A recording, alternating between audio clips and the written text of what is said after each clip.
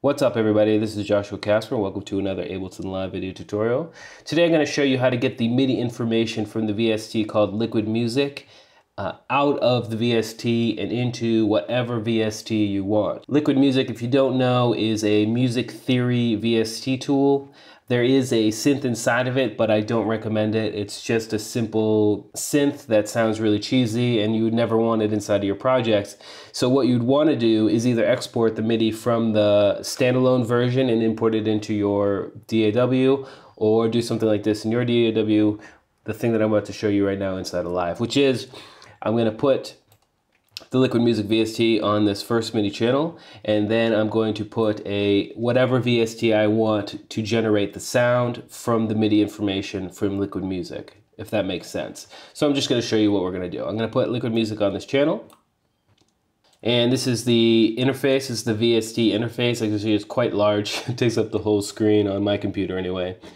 But what we could do is just kind of put draw in something here, and it's really cool because I've just drawn something in, but it's keeping it all in the key that I've designated here. So if I wanted to go D minor, all of these notes will now be in D minor.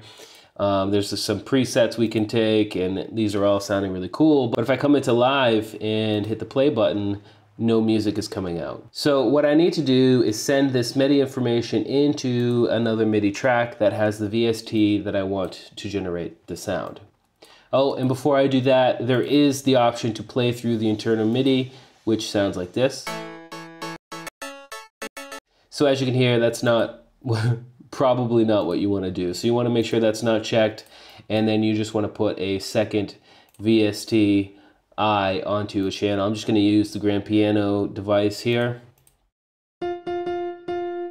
Great, and I'm going to come down, and from the top drop down where it says all ins, I'm going to choose one Liquid Music 64.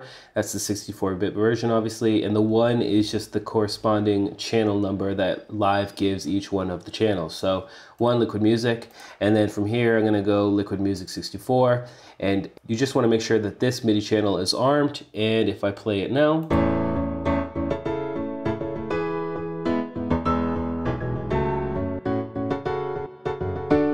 so that's how it's done, and you can close out of that once it's done. And if you want to come in and do some more work inside of the VST, it's going to stay open as like its own plugin down here. So you're going to look for your dock on a Mac or this toolbar down here on a Windows, and that's where you're going to be able to just change some stuff. So if I want to go maybe keys,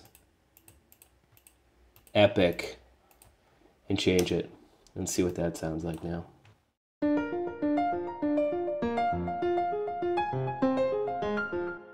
But that's how you get the system routed, so you can get some sound coming out of this great plugin. If you don't know much about music theory, or you do, but you just kind of want some idea starters, I highly recommend this program because it's just, look at this. Look what's happening right now.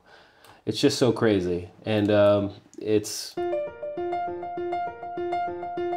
just sounds so good. There will be many more tutorials on this plugin because it's pretty big.